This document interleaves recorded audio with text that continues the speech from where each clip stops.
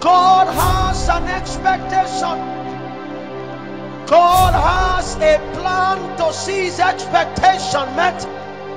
But the generation must come in alignment. And we say yes to Jesus. Ibarasia tabo mekababa kamande kaidatos.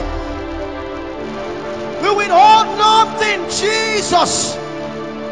You want a generation, we offer you one. Let the waitings come to an end. Will be what is spiritual growth. There are two basic expressions or two basic metric systems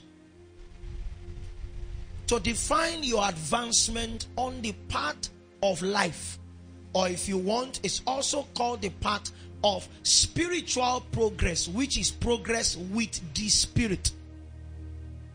Two basic metric systems, like you have meter and you have meter cube, or you have meter square. They are metric systems, measuring systems. Thank you, Holy Ghost. That's what I wanted.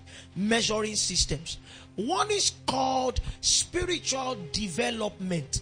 The other one is called spiritual growth. There are many ways we can define them, but there is a clear definition in Scripture that your development has to do with how much you can do. Are you with me? How much you can do. Spiritual growth has to do with how much you have become. Are you with me?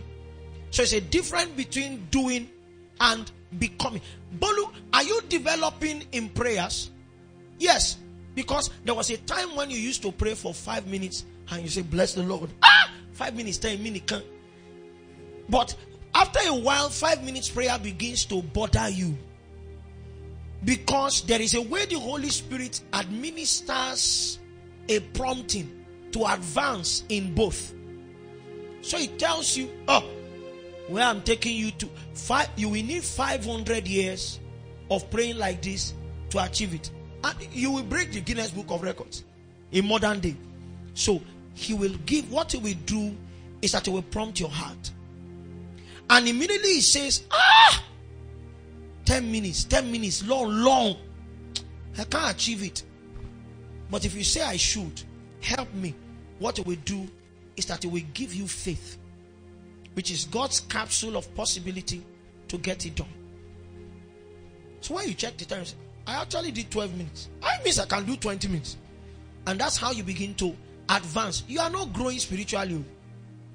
You are just experiencing spiritual development. It is a sectoral intensification.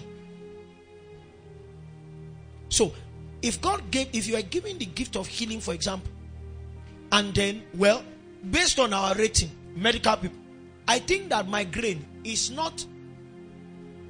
and cancer are not mates. No, I mean, am I right? Okay. I know even in cancer, they are big brothers, they are small ones. Okay. So if you have been a master of migraine, understand that there is more. There is more. That's the language of the shift, either in development or in growth. So we're in development now. So that there's more that you can do. Because you think you don't have the faith for cancer. So when you hear cancer, you will not even pray at all. You will say, Bele, and walk away. That if it's headache, I can handle it. I've shared with you that the first time I was faced with a dead body, I was the one that drove. They said, drive her to our hostel to rest. I said, the way this lady is doing, she will need the hospital. So I diverted our pastor's car to drive her to church, and on the hospital, teaching hospital, and on the hospital where she died, I now sat down to say, come. Maybe if I took her home, she will have survived. She won't let me more buy. Because of the pressure, I was crying, literally crying. Why did she die? Because she needed oxygen and it was raining. If you know that A&E, there's a generating set not too far from it. But The man who was going to switch on, they sacked the man. The man who was going to switch on the generator, it's not as far as here to that door. Said, he can't enter the rain. I knew what darkness. No, because it's not normal. We didn't have umbrella. We now look for dustbin cover. You know those hospital dustbin. To cover his head. He said, okay, we'll try with this one, but he cannot enter the rain alone. While we were trying to convince him, our beloved sister from our choir died. Ha!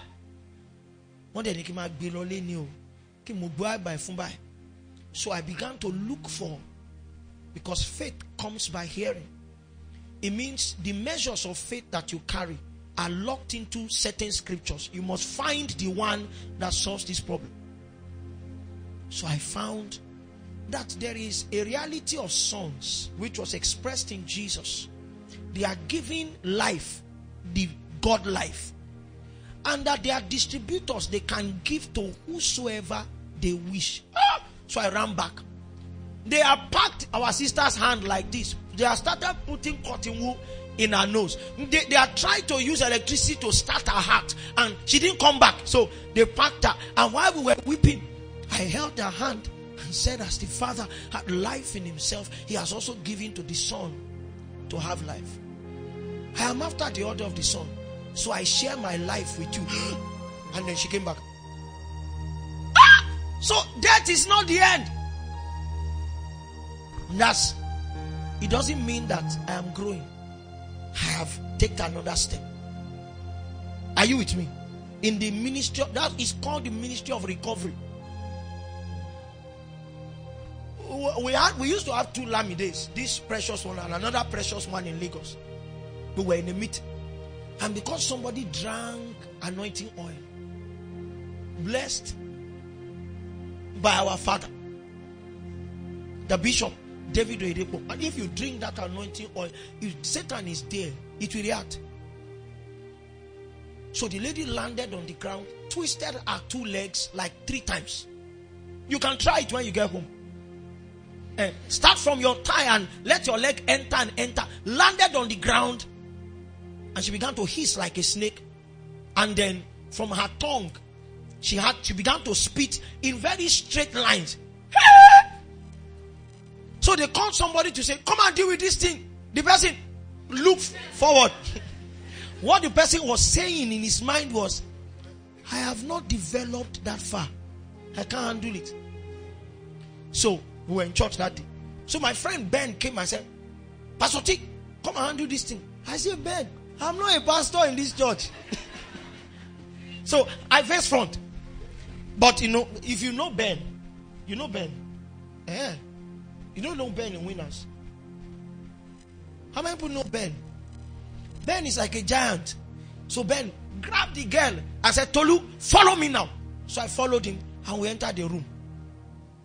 We had 5 bottles of oil, and as we were pouring it on her, she was mocking everybody. All of a sudden, she began to spit that thing, and as everybody was running out, the door jammed. And there were only 2 of us in that room. Do you see, the Holy Spirit uses those things to stretch you. Now we will need to find a solution, or this girl we will come out naked. So I stood in a corner with the other Lamide and said, this one is a matured one. So we spoke in tongues, we did everything. And then I approached her. Another scripture came. When they hear me, they obey me. Her leg was hanged on the wall up like that. She was balanced with the back of her neck, and the leg was suspended, twisted like that. Bring your leg down. And then she dropped the leg. I said, this thing a walk. So I neared the girl and commanded the spirit. It was a bad sight. The thing lifted out the ground, slammed her from wall to wall to wall.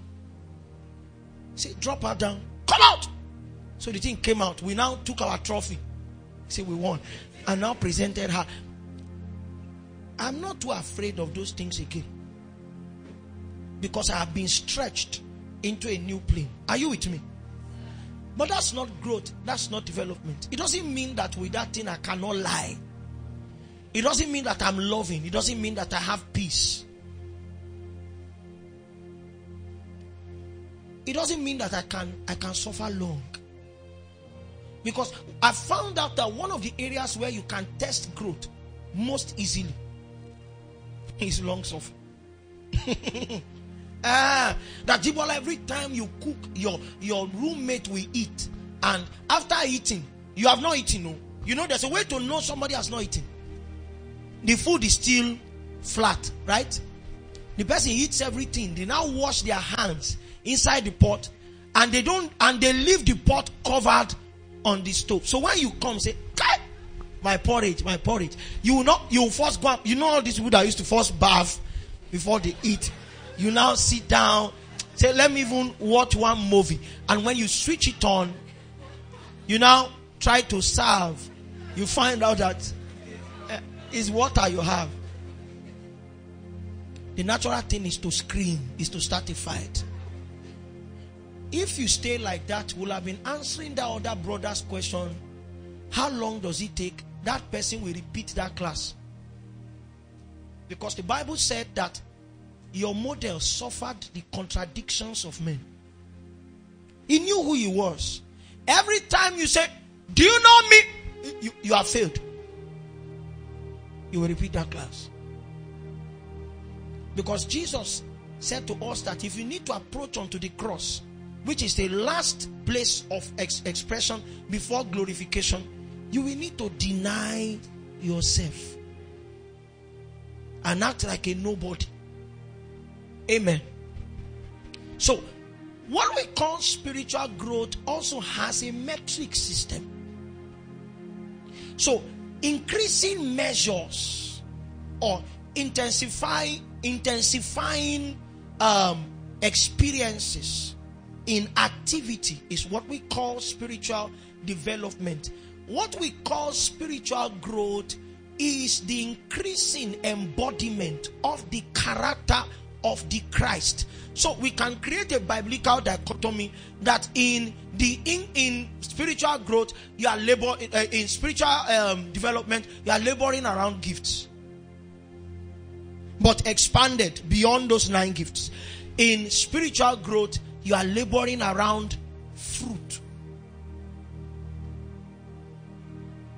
So that's how we increase it. But there's a caveat.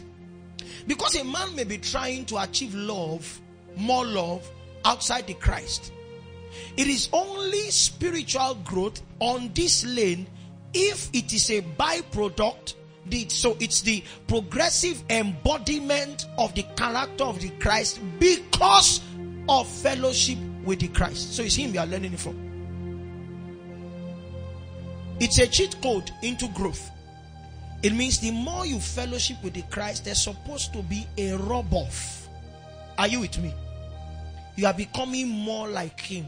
So if we want to know how well you have grown the last 1 year or into the next 1 year, we will do an instantaneous laboratory test. We'll send you to Mercy, for example. Mercy has some tools, some reagents that she can use to test you to know where you are now. And when we come next year, we will test you. We will look for somebody who has mastered how to offend people here, and will tell the person to match your leg and walk away. We are waiting for you to say, your father, you see my leg. It means that you wasted 1 year. Because in spiritual development, you can sectorize your development. So I'm growing so much in fasting. I'm growing so much in healing. But here, those are gifts. This one is what? Is fruit. It doesn't have S. I'm growing in love. I'm not growing in long suffering. It's a lie. If your love has grown, you will suffer long. I'm growing in love, but it's just patience. I'm not growing. Oh, stagnated patience is stagnated love. As a matter of fact, the fruit of the Spirit is love. Are you with me? All those other ones are actually expressions of the one and same love. So if you claim you are growing in love, but those ones are not increasing, then it means that you are a liar. So spiritual growth is the progressive conformity, I'm giving another definition, to the image of the Christ as a result of sustained fellowship with the Christ. That's my definition of spiritual growth. Who is confused? So, God has an expectation. God has a plan to see his expectation met. But the generation must come in alignment. And we say yes to Jesus. Ibarasia tabo mekababa kamande kaidatos. We withhold nothing, Jesus. You want a generation, we offer you one. Let the waitings come to an end.